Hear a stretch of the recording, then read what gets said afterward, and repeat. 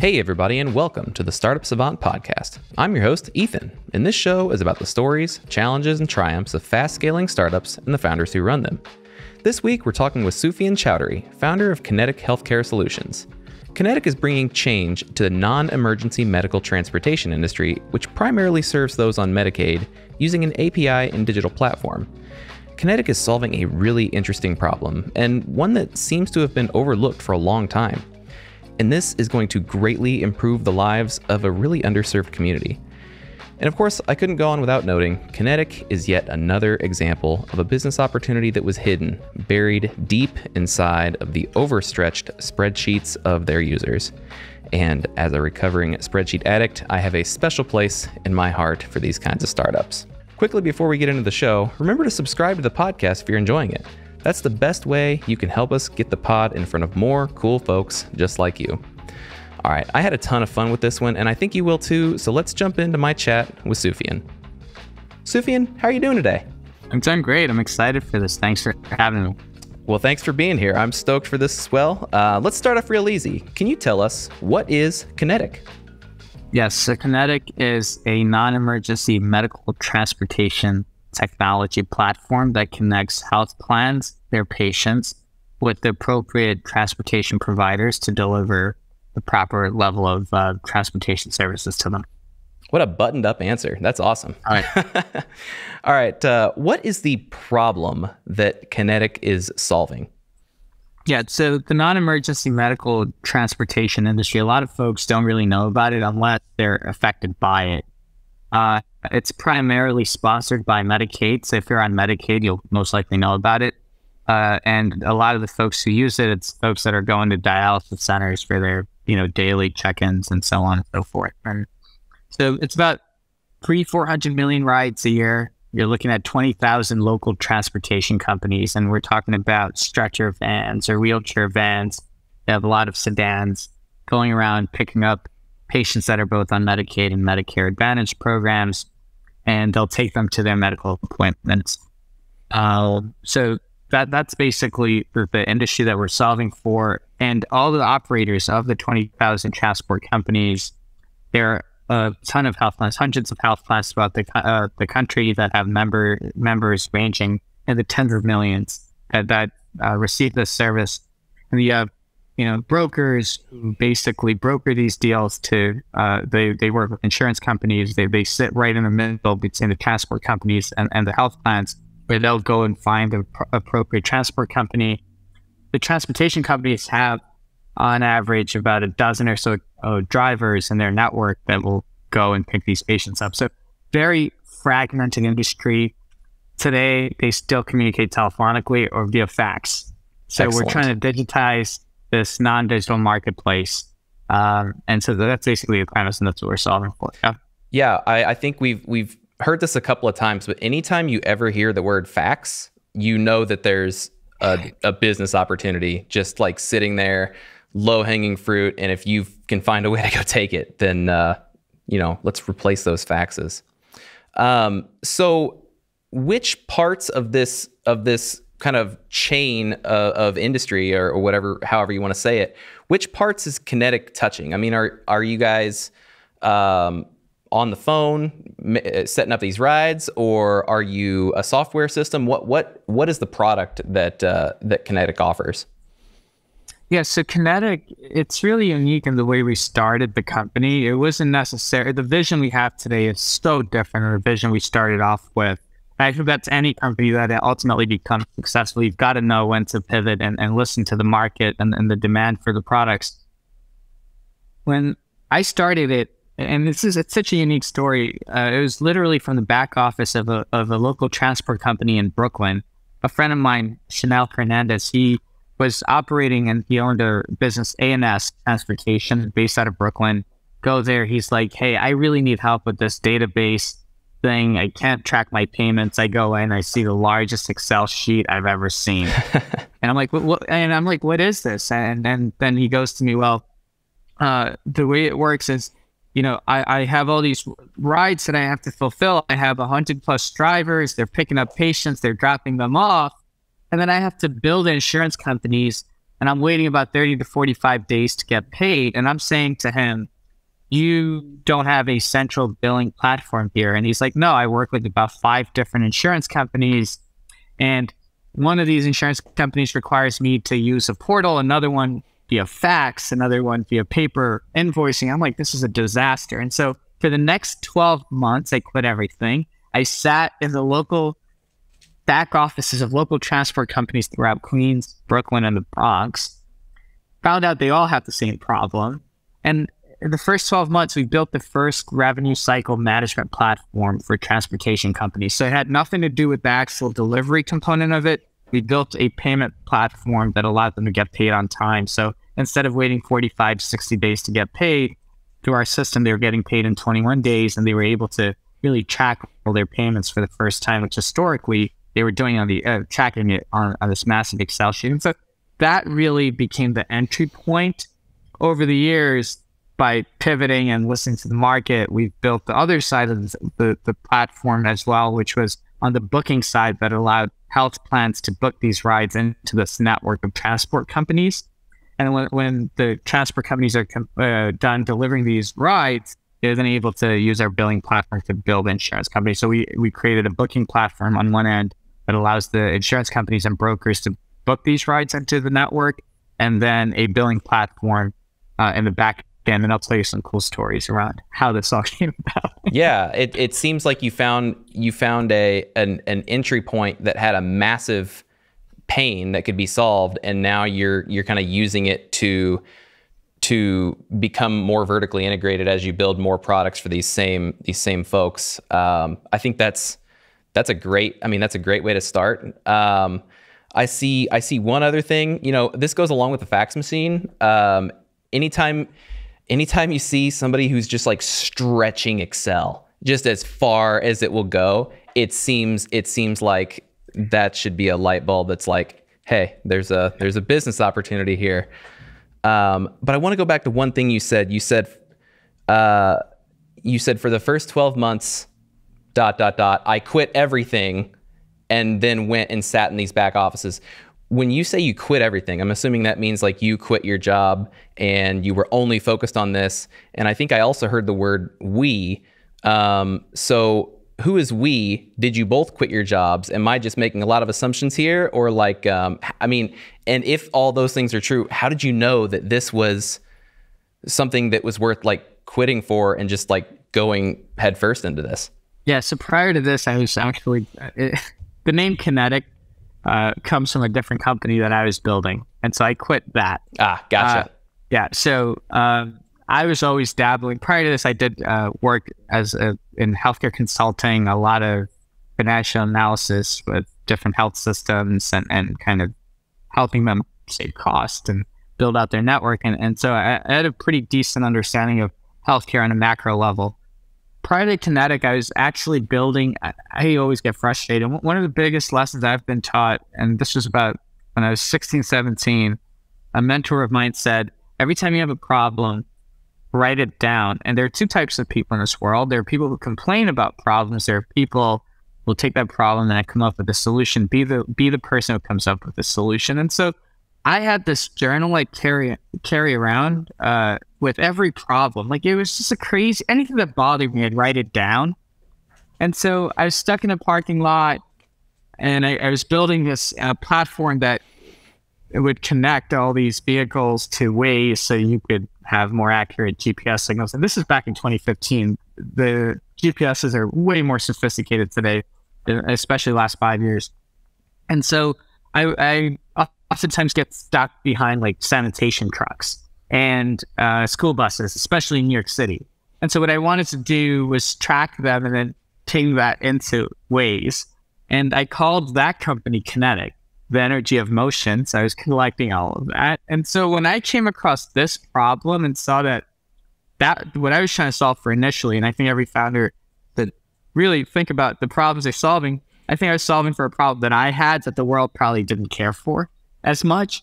Whereas when I saw the problem that my friend had, it was just not him. It was 20,000 other transportation companies, and that was a real business. So I pivoted everything inherently I'm a lazy guy, so I kept the name. It's really hard to think of a good name, so I kept the name and I pivoted the whole idea.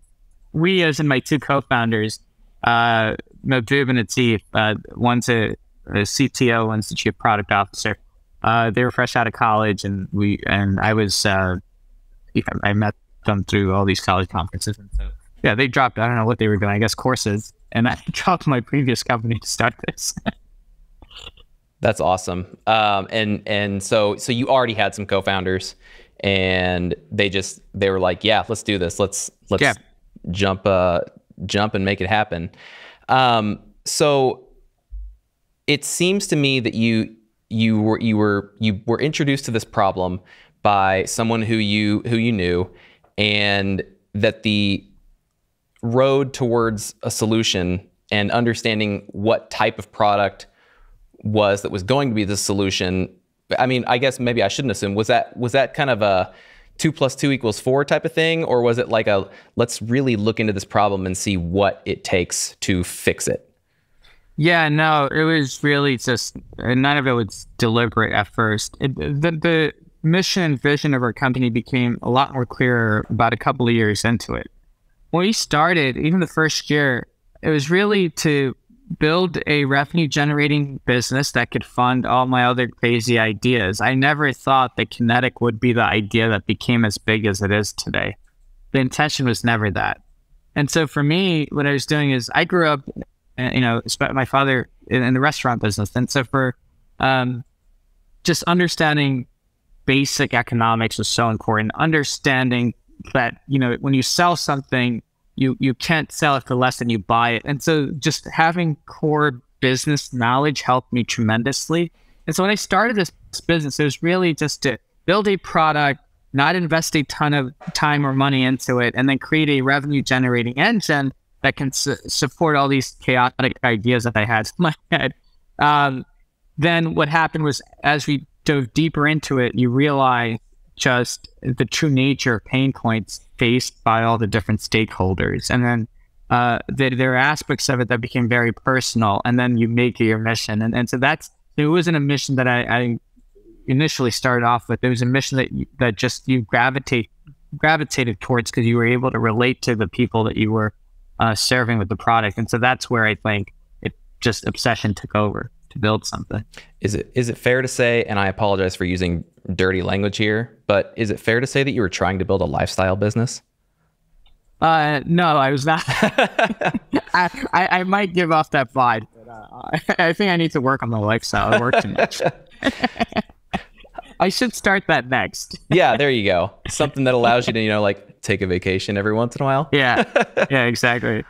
All right, let's jump into to customers. There was something in your all's company profile that caught our attention, and so I'll read the quote. It took 5 years to get 50, and then 3 months to get from there to 100. The initial customers were hardest to get. The first customer was the absolute hardest to get. And of course, all those numbers, the 50, the 100, those are talking about customers that you've gotten. But I want to talk initially about this very first customer. And if you can't use names, that's fine. But can you tell us who was this first customer, and if there's any sort of if they were the hardest ones to get, I'm sure that there's a story in how you ended up getting them to actually sign on the dotted line. Yeah. So I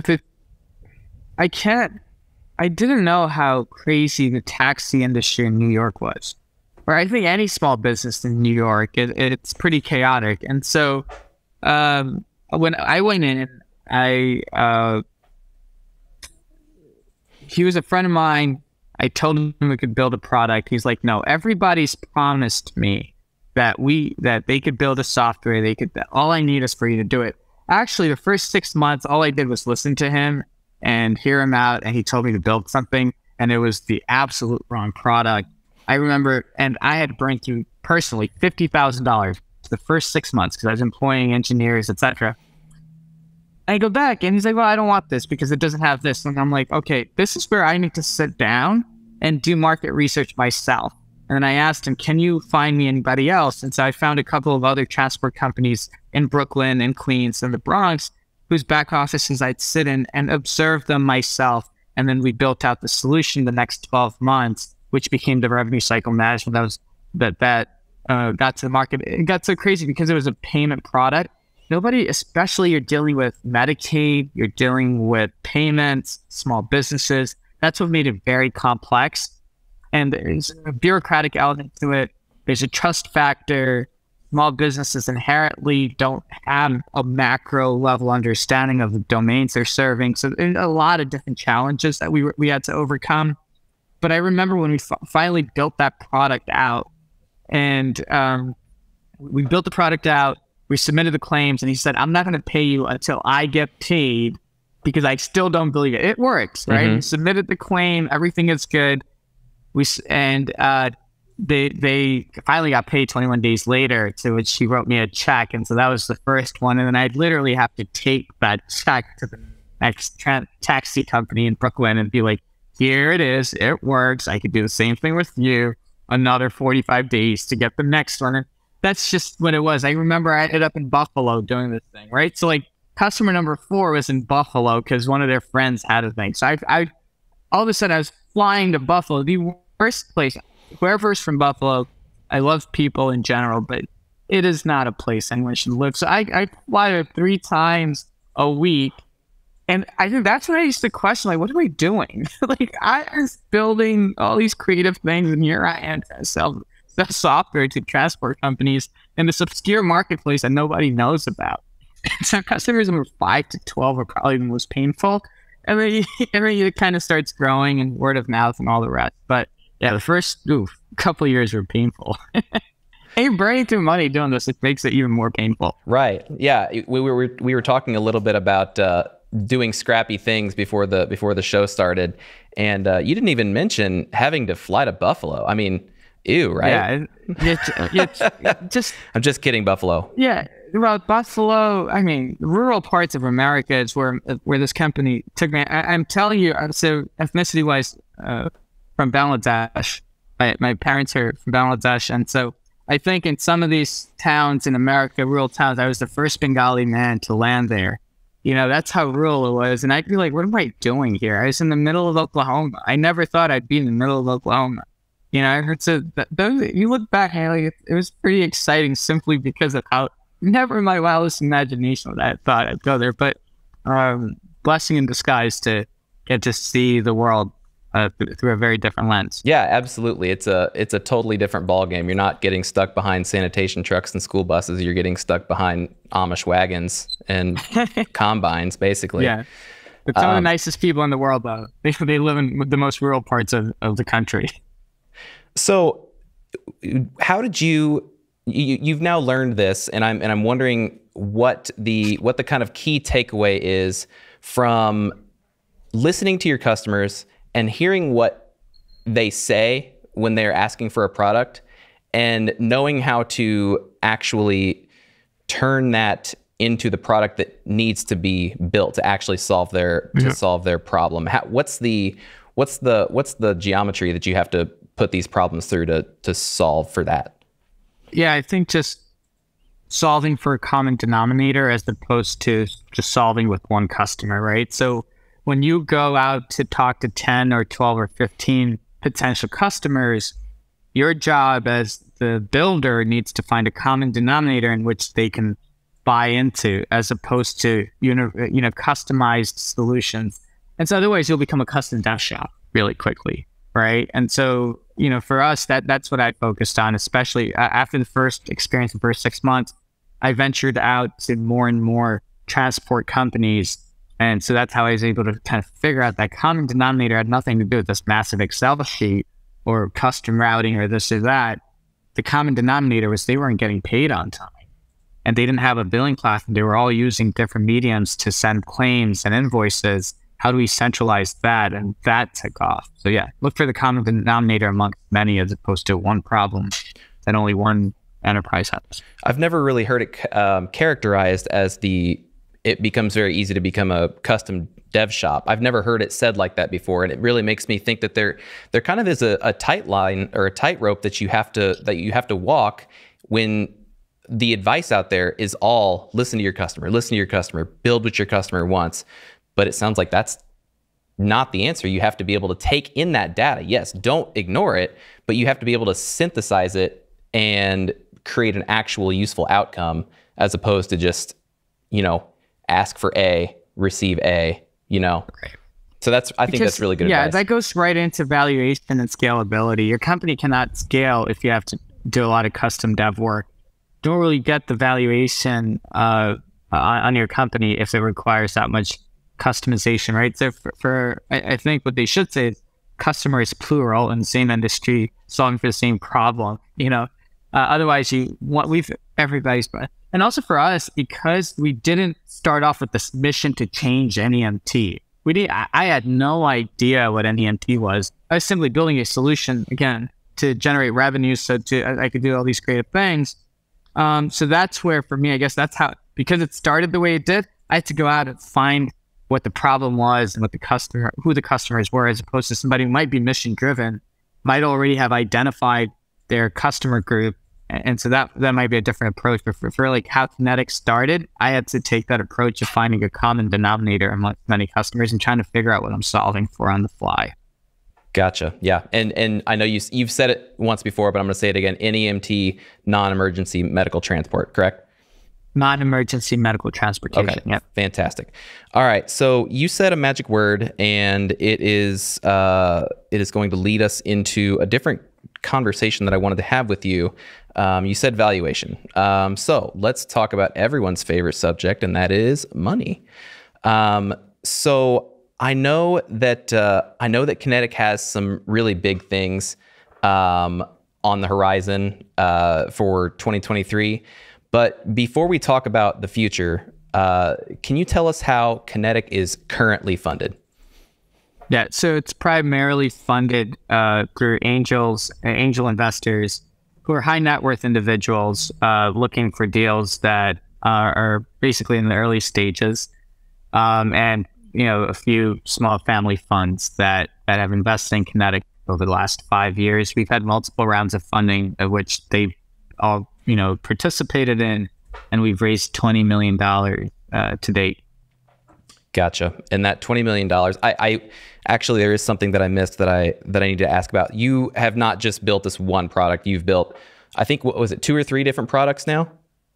Yeah, for the same industry. Okay. Right? There are multiple stakeholders, so we're building up product lines for different stakeholders that are basically connecting this fragmented marketplace. Gotcha. So that's what that 20 million has gone towards.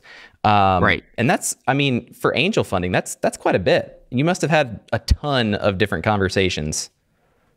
Yeah, so you definitely have to have a ton of conversations. So how it got started for me is a mentor of mine, Ken Peters, he introduced me to his brother, and his brother, Barry Peters, basically has a history of deal making on Wall Street. And he was retired at that time, didn't really want to participate in anything, and kept nagging him. And I initially raised the first $25,000 Ken Peters and a few of his friends. And that $25,000 was what we built after I exhausted probably more than over $100,000 of my own money.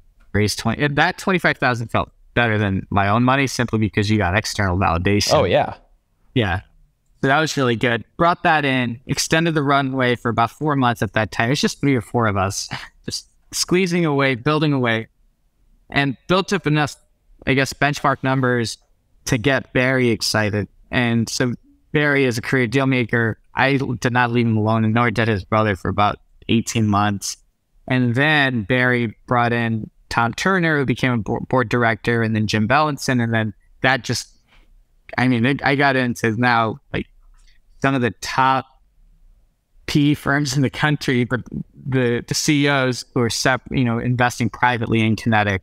And then when we're ready for the institutional rounds, their funds will come in. So there's just a lot of resilience and not giving up and connecting the dots. We're all connected to someone who has money, and that's just the reality. It's getting that person to see it, and it's very hard. It takes a lot of resilience, and then once you build a network, then word of mouth spreads, and more people want to come into the deal. All right, so you've got me interested. I know I said I wanted to talk about money, and we'll get back to that. I will put a pin in it right here. But you've mentioned mentors a couple of times.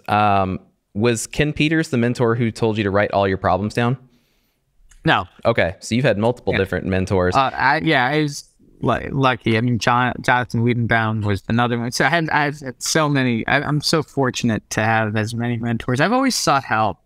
I realized that I didn't know much from a pretty early age. And so I was just inherently curious, which is one of our core values in the company. I was inherently a curious person. And so for me, I just go college professors, high school teachers, anybody and anyone that was doing remotely anything interesting. I would just ask to get coffee with them and learn from their experience. I was just so interested in how people just got to where they were in life. And I think when you get to that point, your motivation becomes helping others that are seeking help. And so it's not very hard to find mentors. But yeah, mentors, I think, are absolutely pivotal for everybody. Just sounding board, someone you can talk through about things, someone who can guide you in a world where you could get lost pretty quickly. Well, so you said something really interesting there. Interesting. Be interested, which is, essentially what gets you into those rooms, being interested in what your college professor or something. That's an awesome place to start, by the way, because I think a lot of people are intimidated to reach out to these big fancy people with the names that everyone knows. But yeah, I mean, if you can, this global network exists. So if you can get in with a high school teacher or a college professor who can end up, kind of like leapfrogging you into those people who may be more specific to what you need, that's an awesome way to do it. But back to being interested, I think that there's a quote out there, and the quote is, to be interesting, be interested. And it seems to me that you're not going to get passed on. Nobody is going to pass your name on if they just think that you're out to get something or something like that. So really taking an actual interest in these people, even if they're not the final goal, quote unquote, of the person you're looking for, if you are interested, you will be interesting and they will want to pass you on to that next level. So I think that's really cool. There's a really good book. And a lot of you probably read this at your peers, How to Win Friends and Influence People. And there, the author talks about one particular conversation where he barely had any words to say at this party. And the person he was talking to ended up saying at the end of a 20, 30-minute conversation, I don't know how long it was, I forgot this. It was years ago I read it. But that was the most interesting conversation she'd ever had. Meanwhile, he's not said much. And so I think for you, genuinely, you need to show a ton of interest in what others are doing, be curious.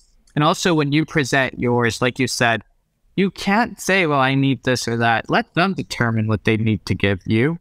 You need to show them why you are the person that's going to solve this problem. And you've got to exude passion in a way which they've never seen. And I think that's worked very well in my favor. Excellent advice. Excellent advice. Okay, I'm coming back to the pin. All right, so we were talking about funding. You let us know that Kinetic is funded on some big angels. But let's talk about the future. What's going on in 2023? What are you out there doing? A lot. So we're really excited. So last year was a monumental year for us. We open book, so I'll talk about it. I don't know if I'll get in trouble with the board, but it's okay. We were at we closed the year at $500,000 ARR in 2021, and this past year we did 8 million. So it was a massive growth year for us. We went from about 20 employees to 100 employees, and so now it's building up the organization and operations to support all of this. It took about 5 years to get the industry to see what Kinetic's building on the infrastructure side, where historically, health plans or even brokers, the way they manage this program is retrospectively. Let's say I'm a health plan, I hire a broker to manage this program. They'll hire a whole bunch of transport companies. Transport companies complete these rides and then send me an invoice. The only way I'll know what happens to my patient population or members that I'm managing from a health plan's perspective is when I got an invoice 45 days later. So they were managing this program retrospectively. And what Kinetic is doing for the first time, it's creating this real-time experience where the health plan, when they request rides for their members, or even the brokers in this industry who request rides for their members, they have full visibility into the transport company's network, similar to how we use Uber or Lyft today. You get to request that ride, you get to see the vehicle moving and coming to you. For the first time, patients are able to have that experience. And then just going back, since we're around that, our mission and our vision is that any patient anywhere can request a ride, and they could see how many rides they have allotted for them from their insurance company. They could request that ride, whether it's a wheelchair or a stretcher van or a sedan. They get the ride, and instead of it charging their credit card, it charges their insurance in real time. That's the vision we have. We need to work with existing players in the marketplace, like the health plans, like the brokers, like the transport companies, or the Ubers and Lyfts of the world, like the drivers. And we've created this platform where now we're connecting all the stakeholders. And so that's what we're trying to build. It's going to cost a lot of money, as it has, right? So we're doing another bridge round to get to the Series A, which we're looking at in the $50 million. Can you tell us what a bridge round is? Sure. Basically, it bridges you to the next round, right? So, tech companies, when you're building technology, when you're building infrastructure, there's a lot of upfront cost associated with it. And once you penetrate a marketplace, you start monetizing the service, then you see the ramp up in revenues. Very typical, right? Tech company build out. So we're at that point where we're about to hit that inflection point, and we need more investments to get to profitability. And so for us, a bridge round, basically, as you're negotiating or as you're building the storyline and narrative for the institutional investors, you may run out of money or you need to extend that runway. And so what a bridge round does, it helps you extend your runway as you raise your institutional round or the next round of financing. The institutional investors have different metrics that they look for compared to angel investors or family funds, right? So the type of investors vary and what they look for varies. And so a bridge round is very appealing to an angel investor or small family fund who may not have a chance to get into the institutional round because, oftentimes in the institutional round, you'll have 2 or 3 funds that just wrap up the whole thing. All right. At the risk of sounding ill-informed, could you say that it's like it's kind of like an extension of the previous round without having to go through all of the different negotiations and valuation and all that good stuff of a new round? Or is that not the right way to think about it? Sort of. I mean, it's just deal making, right? At the end of the day, fundraising is deal making, selling a product is deal making, right? So it depends on where you are. If you have a ton of leverage, for example, we completed our last round last year around this time. And the valuation of this is going to be basically a discount to the next round. Now, last year's valuation was at a particular point, given all of our accomplishments in the prior years. This year, we've grown, substantially from $500,000 to $8 million. So in ARR. So for us, we wouldn't price it at last year's price point. We're just going to do a discount. And oftentimes when you're raising money from angel investors or family funds who aren't familiar with the space, you'll raise it on a convertible note, which basically converts into the next round, but at a discount. So we're not necessarily piggybacking off of last year. You would have to do that if you didn't accomplish much and you're about to have a down round or all that. But because of all the things we've accomplished, we were fortunate to not have to extend last year's. Rather, we could come up with a more lucrative deal for the existing stakeholders, where it's a discount to the next. Cool. All right. Thanks for explaining that. So then let's talk more about this next round. You said this was going to be your next round. Your next big round is your A round, and depending on who you ask, you may either be unfortunate or for even other people maybe crazy for raising or trying to raise around in 2023. But there's obviously everybody's got to do what they've got to do, and it sounds like you are in an excellent position. You're able to show this massive growth that you may not be in kind of those. You may be insulated a little bit from the kind of market forces that are happening, right now. What are you seeing out there as you're looking? You've got your eyes directly on it. You're gonna be raising. What are you seeing out there in the kind of the VC markets, maybe differently than what you would have expected to see last year or the year before? Right. I think for us, because we've been in stealth mode for quite some time, if we raised money last year or the year prior from institutions, we'd have gotten absolutely ludicrous valuations and all that stuff. But for us, we've never been in the game of trying to raise money because valuation is high. Ultimately, for every company, supply and demand prevails, and the intrinsic price of that company will be its intrinsic price, and that's that. I think too often founders get too caught up in the valuations and how much they need to raise and so on and so forth, and forget just day-to-day execution. And because we've executed quietly in stealth mode, what happens, venture capitalists, they also raise a lot of money during that time, right? So VCs invest money into tech companies, but all these funds also raise money. Right. So they have a ton of capital sitting there. They're just more cautious on what they put the money in. So in times like this, quality prevails, and that's why every founder should build quality companies and products and not just build things off of ideas that may or may not work. So you're going to get funded. And so a lot of these, we're talking to all the top venture funds that are out there because they see that the company has substance and it's not just an idea that they're about to fund. They're about to fund something that has legs. Now it's just a matter of running with it. Right. And it sounds like you never had the idea yourself, and you were never kind of forced into this whole now taboo somehow idea of growth at all costs. Just grow. It doesn't matter what your business model is. Just grow, get more customers, get more users. You can monetize later. It sounds like you never were anywhere near that trap. No, I think for me, it was always building a good business, right? Like I could care less about these absurd valuations raising from all the big names. Like for me, what's even similar to how you build a company and culture is important amongst the employees.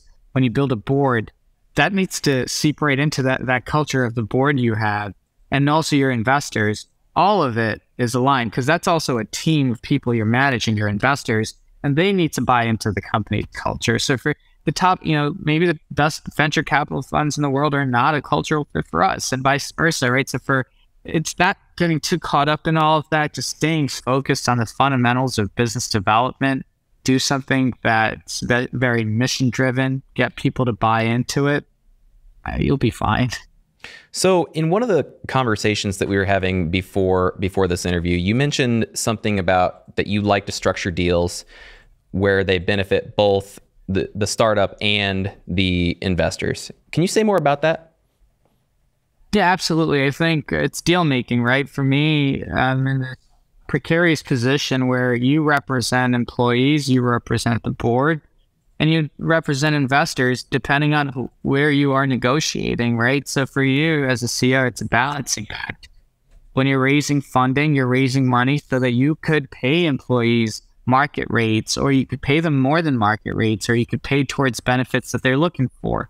They're working from home. Can you support that? Can you buy them desks at home? Can you give them tickets to come to the meetings? Like all that stuff you're considering, but then also at what cost? There's a cost to everything.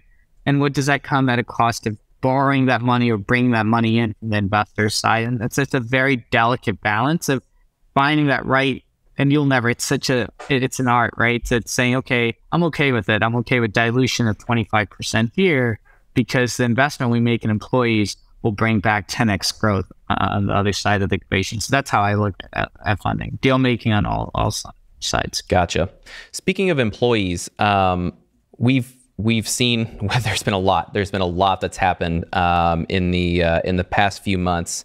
Obviously, we've got interest rates going crazy, which has just caused all these bonkers things to happen.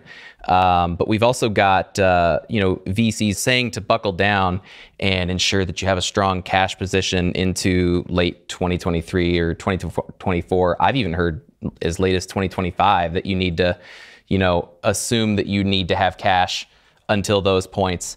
And then we've also, and who would have ever guessed that something like this would happen? We've got Elon coming into Twitter and slashing, 50% or whatever it was of employee count, which seems to have created some sort of, switch in the brain of a ton of different CEOs and founders who are then, on top of all the other market situations, they're now seeing him, the richest man in the world or the smartest guy on, in Silicon Valley or whatever you want to say, coming in and saying, we can run Twitter with several hundred people. It doesn't need to be several thousand people. And all this being said, it is leading to, more lean teams or in some cases layoffs. And you all have grown quite a bit. With all those things being said, are you thinking about hiring or team size, team makeup any differently than you have been in the past? Yes. So it's always good to see what's going on and from a very macro level and industry wide. And of course, a lot of companies don't need as many employees that they have, but during good times you're hiring, you're feeling positive, you're feeling great, and you're going to invest a lot more in R&D and you want to tackle the world. And during bad times, you then stop investing in those initiatives and then focus on your core market offerings. So that's just cyclical, and it happens every cycle, right? As it goes down, as markets go down. This is very commonplace. So for us, it's good to know all of this, but we can't hinder growth, right? We're going to raise the money we need to build the business we need to successfully get it to profitability, and that will. So we're building it based on what's needed in the company. Bad times, you'll have lower valuation. Good times, you'll have high valuation. But work its way out, like I said, over the course of decades. And oftentimes, companies should not be seen as, hey, I'm building it for 5 years and I'm out. You're building the infrastructure, and you should, at least for me, of a business that will outlast me or my tenure as a CEO at this place. So for me, it's always been a very long-term plan. And if it's a very long-term plan, you won't really get too concerned with these, month to month or year to year trends, because your vision is longer term horizon, 10, 20 year vision. It will take time. Ups and downs will work its way out. We're hiring, we're slated to hire over 100 people the next year. So whoever is looking for a great place to work, reach out to us. Awesome. That's great. I think something that you've mentioned a couple times before is that it really comes down to being mission driven as opposed to just wanting to build a company that makes money. And if you care about the mission and you care about the problem that you're solving and the people for whom you are solving the problem, then, it kind of, like you said, maybe smooths out those month to month things, and hard times are still hard, but at least you're not questioning, why am I doing this? Right.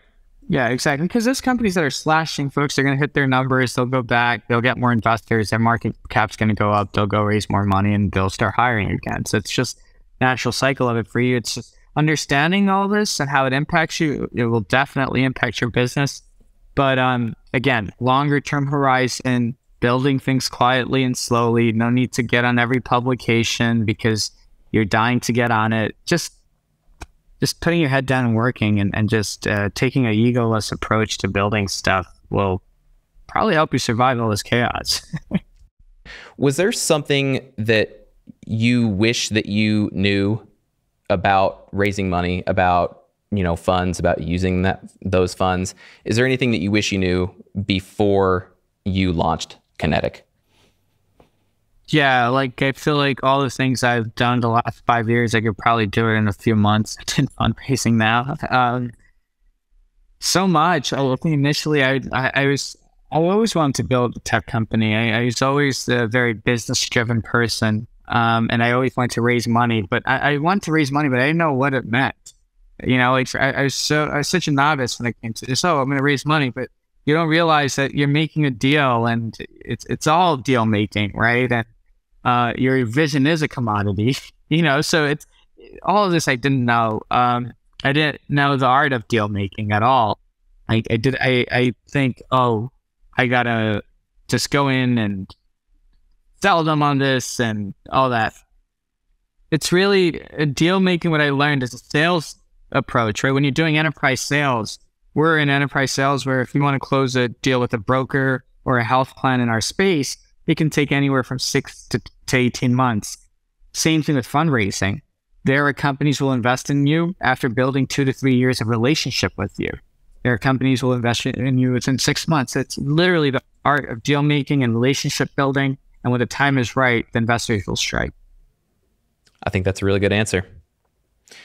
All right. We're going to move into some of the wrap-up questions because I know that we are almost at time and you've got lots of fun things to do.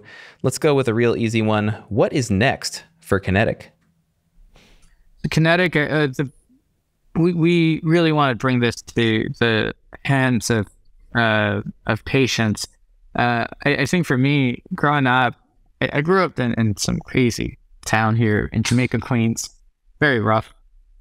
My family, we didn't have much growing up. We were on Medicaid as well. So a lot of these patients are on Medicaid. And I look back at when I was on this program, when I was a child growing up, you didn't question the status quo at all because it was given to you. You already feel guilty for being in these programs. You're not going to question it. The reason I say it is because today, if a Medicaid patient needs a ride, they need to request it 72 hours in advance. That's the status quo that we're challenging. In a world where everything, it takes you 5 minutes, 2 minutes to get your Uber, Lyft ride. Uber Eats comes in 20 minutes. A healthcare ride is taking you 72 hours of advanced booking. So that's in a way unjust, unethical. And solving for that, and not just for this year, but for the coming years and for Kinetic to bring it to life, which is that any patient, irrespective of being Medicaid or Medicare or where you fall in terms of wealth, you deserve a very good experience, especially when it comes to your health. One, be able to make you get that request in, get that ride within 20 to 30 minutes, maybe a couple of hours, and go to your doctor's appointment and not have to book it 72 hours in advance to do 5 different phone calls. Thank you. Thank you for building an experience that the people that truly need it, I mean, they truly need it, and not necessarily in a lot of cases is it just a bad experience, but in some cases, these people don't get to have that experience. They just don't go to their doctor's appointments because whether they either aren't aware or the roadblocks are too high to make that call, to send that fax, to go, to get their ride. Some people just can't get over that hump, and they just don't go to their doc, and that's bad. Yeah, I mean, it causes all sorts of havoc upstream in the greater healthcare world. But also, going back to the rural part, when I was going, a quick story, I was in Oklahoma requesting a ride, Uber ride, 30 minutes. Shut it off, turn it back on. I was saying something's wrong with my application. Next one, 35 minutes. I open up Lyft, 40 minutes. I go to the hotel concierge. I'm like, hey, what's wrong here? My Uber app isn't working properly. And they're like, oh, no, it's on average about 45 minutes. Oh my gosh. For you to get your ride in parts of America, we're spoiled by living in major cities and metropolises, and rural parts of America, rural pockets, it can take you upwards of 30 to 45 minutes to get a Uber ride that you're paying for. Mm-hmm. You will not get a ride that's subsidized by the government, period. And so that is the sad reality of the world that we don't see because we don't live in their shoes. And so that's, I think, monumental for us to be able to break that barrier. Yeah, absolutely. I mean, this is not a term that I think a lot of folks that live in these bigger areas understand, but next town over, like your ride is coming from the next town over, meaning that they're on they're coming from one small town with a gas station on a 55-mile-an-hour back road to your small town with another gas station. That's what makes those two things towns, is that they each have a gas station. So exactly. Maybe more people need to take road trips across America, and I think it's very humbling. It really is. It really is. All right. What is your number one piece of advice for early stage entrepreneurs? Don't get caught up in the hype. Suppress your ego. Build something of substance. Do it with good intention. Don't have an ulterior motive to do what you're doing. Again, it's so easy to get caught up on, I raised this much, or I made it to this publication, or I did this or that. It's not about you, and if it's about you, you're going to fail ultimately. And even if you make it, people are going to despise you. You don't have to be liked by everybody, but do everything you do with conviction. It's going to work its way. Do it long term. Markets are going to work themselves out. Do it quietly. Don't have ulterior motives. Focus. Build a product that is a problem not for you, but for the industry of people. And find good people to surround yourself with, and investors, and the money, and the team, and all the rest will come. If there's just one of those traps that you see most people fall into, which one is it? Ego. Ego? Ego is the worst thing for anybody, let alone an investor or a CEO. Nobody wants to work with somebody. You've seen it. You can't build a great culture with somebody who runs it with tremendous amount of ego. Ego is great. There's always negative connotations around you. Ego is great if you could kind of filter it properly towards passion and not towards it's all about me. So yeah, ego for sure could kill you easily. All right. Where can people connect with you online, and how can our listeners support Kinetic? Yeah. So I have always been a very low-key guy. I don't have social media. Actually, I was forced to open it by my great marketing leader here, Yasi. She's sitting there laughing. So LinkedIn, I think, is the best way to stay in touch with me. I'm trying to be more active there and try to share as much as I can there. So Sufian Chowdhury, Kinetic, you'll probably just find me there. Our website, kinetic.care, a new one's about to pop up in about 30 days, so you guys will like what you see. How to support Kinetic? It's, I think it's an enterprise solution, but, voice your concerns. If you are on Medicaid, or if you know somebody that's on Medicaid, voice your concerns to the health plans around the fact that it's 72 hours and that they should look towards moving away from that and not letting this status quo prevail. So. Awesome. Great advice. And for the folks listening, that is Kinetic with a K at the beginning and the end. But don't worry about spelling it, because all you need to know is startupsavant.com/podcast, where you'll find all the show notes, links, and everything that we talked about in today's show. Sufian, thanks for coming on. This has been a lot of fun. I think there's really good, solid, and actionable advice here. Thanks for bringing it. Yeah, thanks for bringing me to this podcast. Really appreciate your time, and I hope everybody got something out of this. Awesome. All right, that's going to be it for this week's episode of the Startup Savant podcast. Thanks for joining us. Remember that alongside the audio-only version of the show, we also release the full video versions over on YouTube. So if you haven't checked that out yet, be sure to get on it. All right, folks, we'll see you next week, and until then, go and build something beautiful.